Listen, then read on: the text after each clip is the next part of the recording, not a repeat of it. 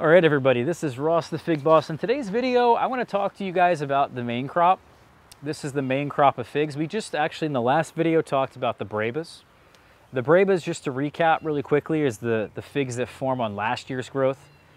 They're the figs that ripen first. It's the first crop. They ripen typically in the spring or in the early summer. They're definitely of an inferior quality, and most of the time they're less in quantity. So the main crop, though, is what we really focus on. It's the second crop ripening at the end of the summer, in the fall. It forms, on the new growth of the season. And it's typically of a higher quality and of a higher quantity. So this is really what we focus on a lot of. And I think a lot of people, what I really want you guys to understand in this video is a little bit of insight as to how the main crop figs actually form, right? So I said that they form on the new growth here, but there's a lot more happening behind the scenes of that new growth. So let me bring you on through like a little bit of a timeline. So this tree here is called Lampira 1, and you can see very clearly that this fig is trying to put out fruit, because down in there where the leaf stem attaches to the main branch are two different distinct buds, and these I call them the double dots. You may have heard from me speak on them about this way. So each of those buds represents something different. One is a new fig, and the other bud is a new branch. So this is the beginning process of the fruit development, the beginning of the main crop development. This, even in a smaller size, depending on the variety, is not very visible, and it's still happening, but it's very difficult to see depending on the fig. I do find that something like Celeste, as an example, it's really hard to tell that there's two double dots going on in here with a number of the Celeste varieties I grow. Whereas another variety like Hardy Chicago, it becomes very obvious that these double dots are present, and they show themselves quite early in the development and the growth of these branches.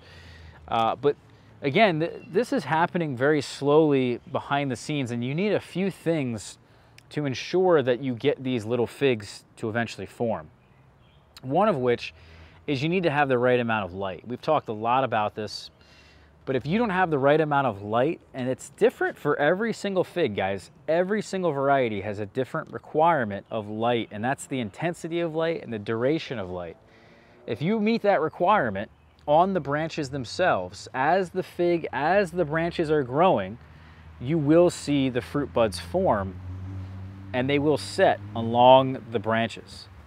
And then eventually, as the figs then form further, they grow to a larger size, they then become somewhat visible here, as you can see on the branch. Then they'll get to an even larger size. And then they will even swell to a larger size. And guess what? They're gonna get to a certain size within about 30 days once they start forming like this, and then they'll stay stagnant. They will not get to a larger size, and they will stay at that size for 30 more days. And then people always ask me, they're like, Ross, well, why are my figs not getting larger? They're not growing. Is something wrong? Well, this is just normally how every single fig works. They get to a certain size, they stay stagnant at that size, before then moving up to the next size. And that next size happens almost overnight. It's really pretty incredible. And then finally, after 2 or 3 times of them sitting at that stagnant stage, they then start to swell and then become soft, change color, and they become ripe. So that's kind of the progression here of the main crop. You need obviously a couple more things besides the light. Of course, is your tree healthy? Right? Is it getting enough water? Does it have enough nutrients? Is the fig mosaic virus by chance affecting it too much? Do you have enough soil microbes? You know, just so many things related to the soil, but also, you know, is there enough soil metabolisms, right? Enough soil heat. Those temperatures increase the fig tree's metabolism. Just like us as humans, we operate at a certain temperature. The fig trees like to have a temperature of 78 degrees Fahrenheit in the soil, and that's the most optimal temperature. So they need warmer temperatures in the soil, in the root zone of the plant, to actually metabolically operate. So you need all three of those things. Those are really the three main things to get these fruits to form. And I think that's what I'm doing today. And that's why I'm making this video, is because it's the middle of June. And I'm saying to myself, well, let me look at all the trees. Let me look at all the branches. Let me see where the fruit development's at. Do I have small figs that are forming? Maybe in this Lampira 1's case, I have very small figs that are kind of dormant along the branch that have yet to form, but the fruit buds are there. Maybe I have a tree that doesn't have any fruit buds, and there's a tree right here that looks like it may not fruit this season. It's called Verdino Giacomo. This is a tree that I air layered off of something I had in the ground, put it in a container, and it just, maybe it's just the fact that it's just a little bit too young. Maybe I need to somehow give it a little bit more light. You know, these are the kind of things that I'm going through in my mind that you guys ought to go through right now as well, because if you're not seeing the fruit buds, or you're not seeing fruit by a certain point of your season, you kind of should intervene and do something different, right? Well, maybe this Verdino Giacomo, let's just say it's not very healthy. Well, then maybe I want to give it some compost tea. Maybe I want to give it a little bit of extra water. Maybe I want to really inspect the soil. How's the roots doing? You know, maybe it's not getting enough light. So maybe I need to put this tree actually into a location that maybe gets another hour or two of light every day. You know, there's so many things here, guys, that you need to consider. And this is really why I'm telling you this. And this is really what I do. I go through all the trees and I make this judgment. So the next thing I also kind of been thinking about right now is, well, when are they going to ripen? Because, well, they're just now forming, or they're still dormant on the branches themselves. How many days is it going to be before I actually get to eat the figs? And typically it's 70, 90, 110, 120 days, and anything really in between, depending on the variety, even slightly depending on where you guys live. The soil temperatures really impact those number of days. So if it's cold, if it was supposed to be 70, it might go to 90, right? So as an example, I'm thinking about, well, when are they going to ripen? So then I'm thinking, well, when is my first frost? Because if they're going to ripen in October and I only have a month of growing season left, because November 1st is my first frost, well, then there's kind of a problem, right?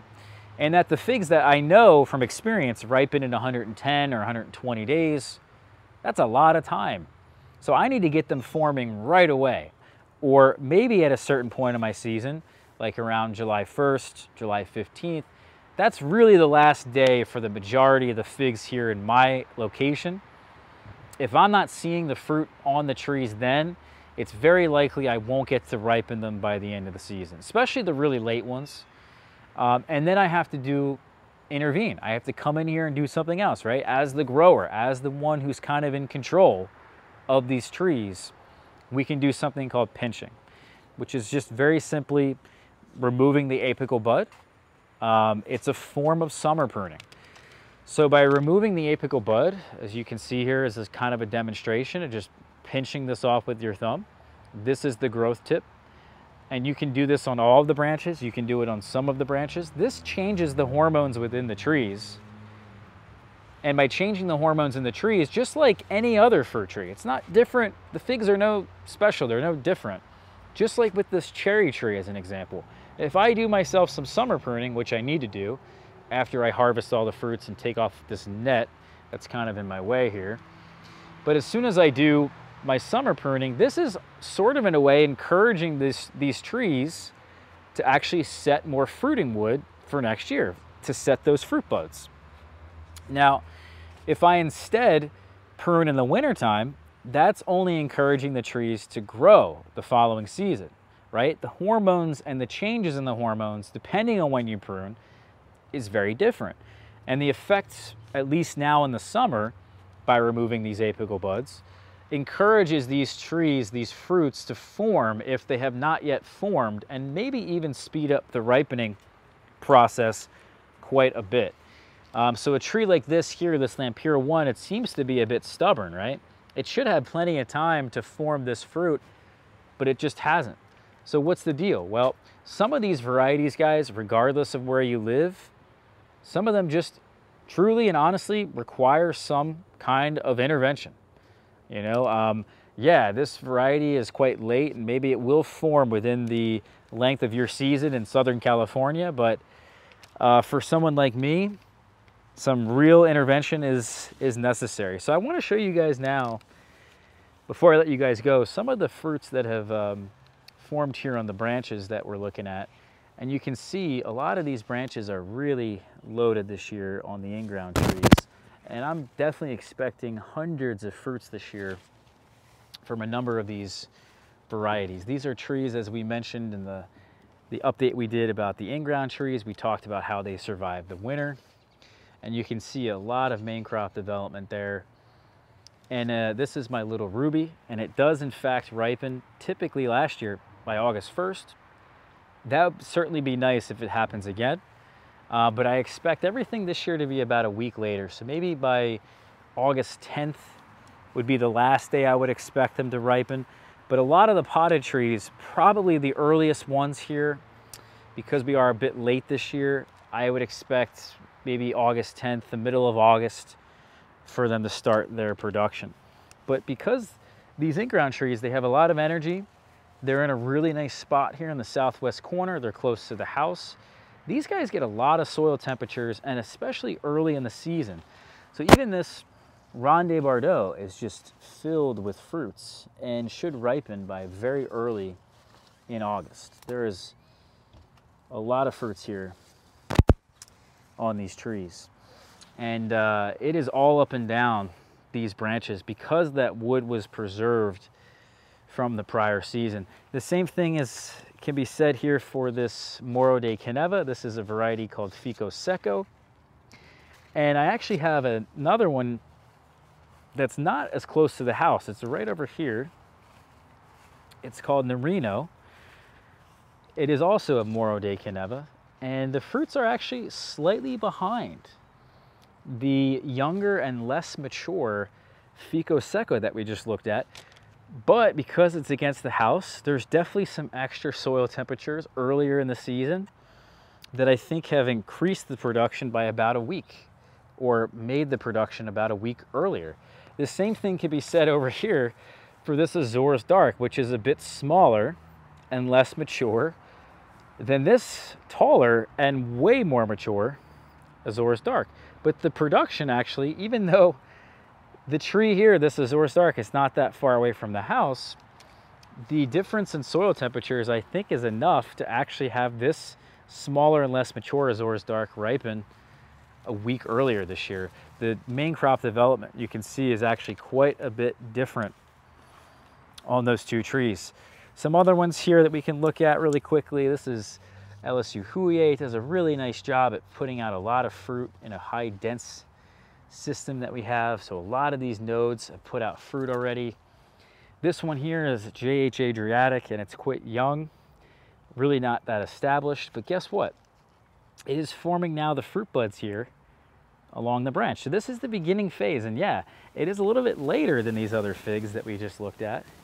So that's part of it, but also JH Adriatic, it takes a while for the fruit buds to even be visible here on the branch. So it is a little bit tricky sometimes. You might think, all right, well, I'm doing the right thing, right?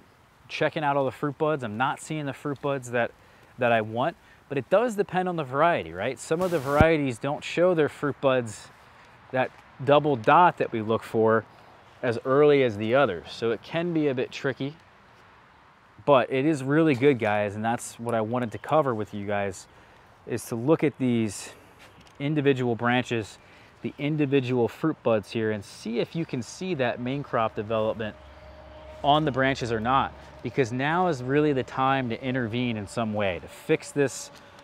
It may not just be your season. You may have to wait a little bit for these things to mature, get a year older, but there's probably something you can do to intervene, and I hope that you guys understand how the main crop works now, how it forms, how many days it takes to ripen, and now that you guys got to look at some of my trees, you can kind of see what you might expect from your own. So thank you for watching this one. I hope you guys got something out of this. Hit that subscribe button, check out our blog. Catch you guys for the next video. Take care.